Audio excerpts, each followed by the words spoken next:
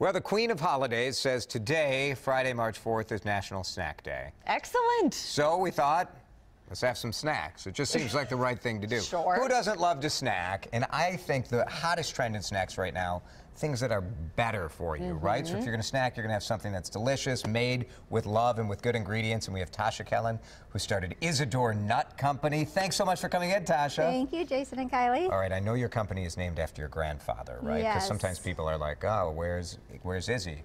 It's not you. It's not me. Actually, it was my father's father, and he was an ad man in St. Louis in the 50s. Oh, and cool. he was really interested in eating organic foods. And then he got Parkinson's.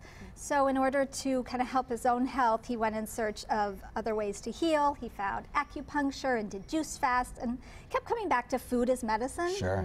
Yeah, I really believe in that too. I do too. And sometimes you want to snack healthy and it doesn't have flavor. Like when I'm just like crunching on almonds, I'm like, this is good for 5 seconds and now I need more. So that's why I'm excited to try some of yours. Thank you so much. Well, for me, what's really important in snacking smart is that you're kind of avoiding those empty calories. So. Sure.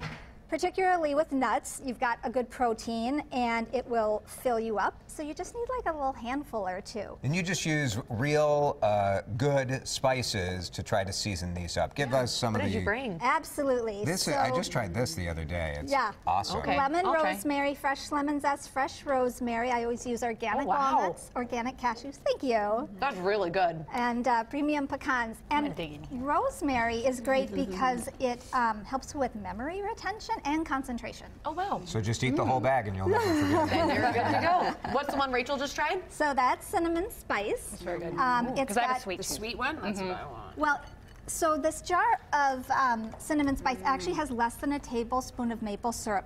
Wow, So okay. I'm really all about you getting that big protein boost, tasting layers of flavor, and really tasting the nut. And what I use in here, 2 cinnamons, which is a blood sugar stabilizer and helps curb sugar cravings. Oh. Nice. Also, I use turmeric, which is an antioxidant and anti-inflammatory.